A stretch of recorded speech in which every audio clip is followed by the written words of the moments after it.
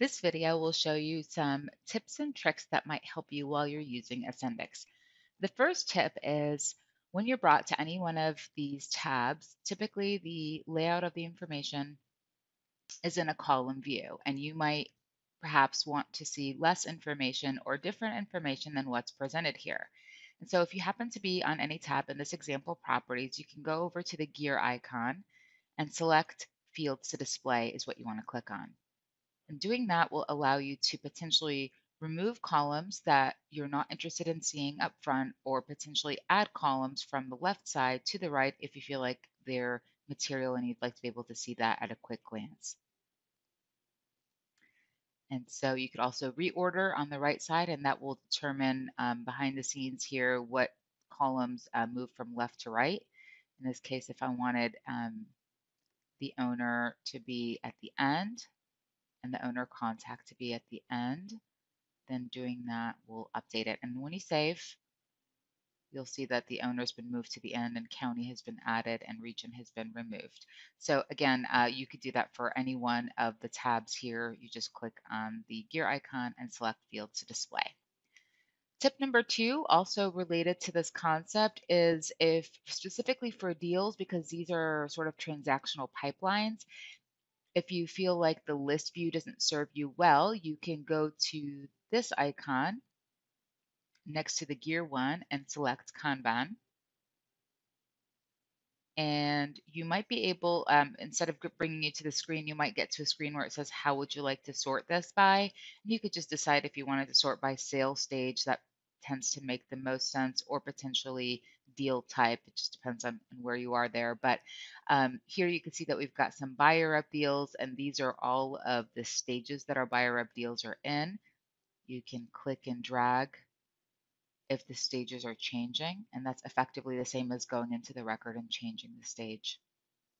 If I click on landlord rep, the deal stages will change because those stages are different for landlord rep than buyer rep, project management, etc. So you'll only have the tabs here that represent the actual deals that you have in your pipeline. So if you don't have any financing deals, you won't see financing. You'll only see those that are actually in your standard list view, which you could go back and toggle to table if you want to see it in the more traditional sense. Another tip is if you want to reorder the tabs that you see up here, it's as easy as clicking and dragging to the respective location. So you can't really remove from this toolbar here, but you can reorder, so that clicking and dragging around will effectively just make those changes just for you, not for every other user. And then more will show you anything else that doesn't fit on this display. If you're really interested in looking at your data in a visual fashion, but you don't necessarily want to create a full-on dashboard, there is the opportunity to have charts appear that will reflect the data that you have on the left. So to the point where this is meaningful for you, you might be able to look at charts or create charts and be able to look at your data in a visual fashion. One of the other questions that I get on a common basis is regarding the calendar. Although we encourage people to use their Outlook and Gmail calendars, many people want to be able to see some critical dates on their Salesforce calendar. This might include specific dates that are stored on a deal, like deadlines and whatnot, or option times, or potentially even seeing their tasks within a calendar view, knowing very well that this part won't synchronize to your Outlook or Gmail calendars. It's just a more of a visual aspect. And so if you click on calendars, you can create a new calendar and you could decide the object. So in this case, if I wanted to see my tasks, then I would select task and then call it tasks or just task calendar. And we're using a due date as the driver. That's where we want it to appear. The due date should respectively match on the calendar on the date that's due, and also have the subject line so that we have some context, and save. And now what you see here is that you have a little legend to show you the color, which I believe you could change the color, right? So if you wanted it like a dark purple, then it would reflect properly or call your attention out. And so now you've got a standard calendar view, but you also have your tasks visible so that if you needed that sort of visual aspect to assist you, you could see them. So just scrolling through the weeks, and you could also do a month view if that serves you better, and you'll be able to see that as well. The last tip that I'll cover is actually quite important, and I believe only admins will be able to do this on the behalf of yourself or all users. And the question that comes up here is if you're converting inquiries into contacts, accounts, or deals, or if you're closing deals and they become leases and sales, there's a great deal of information that's stored on either the inquiry record or the deal record that you wish could just magically move over to the new record that's created.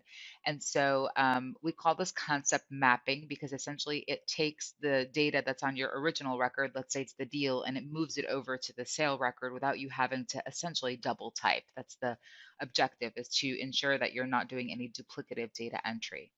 And so that concept is called mapping. And where I'm going to go is on the app launcher, which are the 9 dots on the left. So click on that. And you'll want to locate on the bottom here, AscendixRE Admin Console. From here, you'll go to Object Field Mappings. And essentially what this is showing you in the first place you want to go is this is all that we have in the system as far as the original record and then the fruition record that comes out as a result. So when we're talking about closing a deal, and if that deal happens to be a buyer rep or a seller rep deal and it will create a sale record, then this is what we would select. And this would show you that on the deal record, here are all the fields that we'd have, and on the respective sale record, here are all the fields that we have and how the mapping is. So if I have an actual close date on the deal record of 3/13/2019, the target on the sale record will show the sale date as 3/13/2019. So these are fields from the origin deal. These are fields from the sale record, and you can acquire this or delete them if you don't want them, but you can also add. So let's say I want to add my own and I want from the deal a field called, let's see,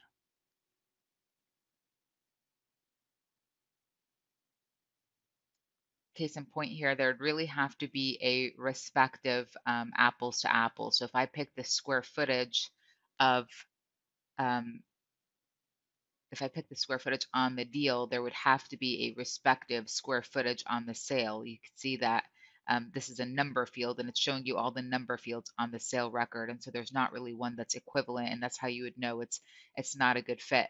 Now that doesn't mean you can't go back and add square footage on the sale record. If you did, it would then appear here. But just know that it's because it's an apples to apple concept, whatever you're choosing to map over would have to essentially be an equivalent. So I'm trying to find something that would potentially, business source, obviously it does not have a respective field. So that's sort of the exercise that you want to be doing here, is that you want to make sure whatever is coming over from the original record has an equivalent place to go in the target record, which in this case is the sale.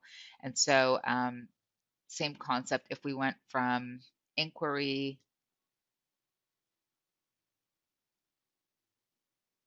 to deal, if we were creating an inquiry record and we convert the inquiry to a deal, and these are the existing mappings and we want to add a new one. And then we can potentially say,